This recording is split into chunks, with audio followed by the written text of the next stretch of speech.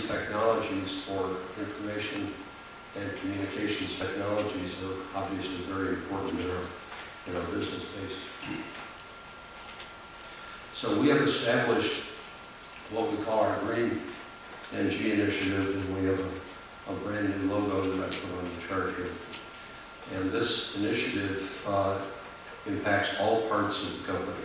It's led by our corporate headquarters, and all sectors of the company participate.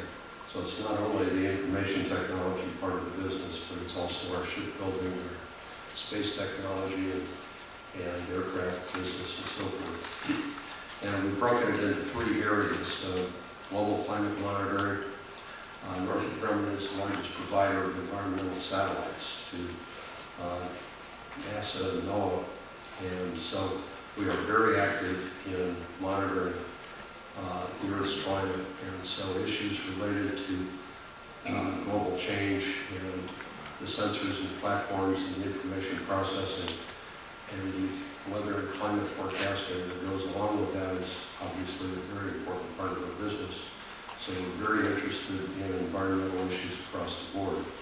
We also have a number of new business opportunities that leverage our engineering expertise and market reach, and this spans all the way from the ocean environment, building our shipbuilding expertise, to energy engineering. We operate some major facilities for the Department of Energy and the green IT business, which I'll talk about in a moment.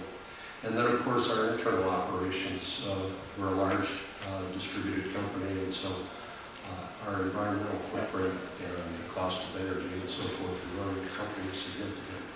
And so we're working across the board to make improvements there.